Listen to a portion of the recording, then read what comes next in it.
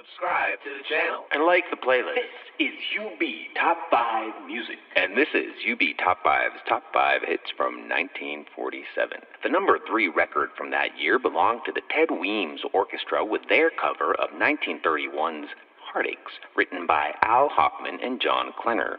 The Weems recording was actually made in 1933 and revived 14 years later when disc jockey Kurt Webster out of WBT Charlotte played the recording on his famous program Midnight Dance Party.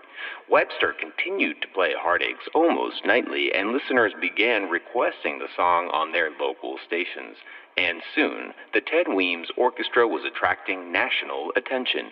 Heartaches first reached the Billboard magazine bestseller chart on February 21st, 1947, and lasted 16 weeks on the chart, peaking at number 1.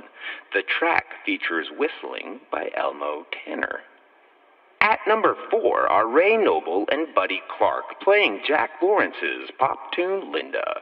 The recording first reached the Billboard magazine charts on March 21st and lasted 13 weeks, peaking at number 1. UB Top 5.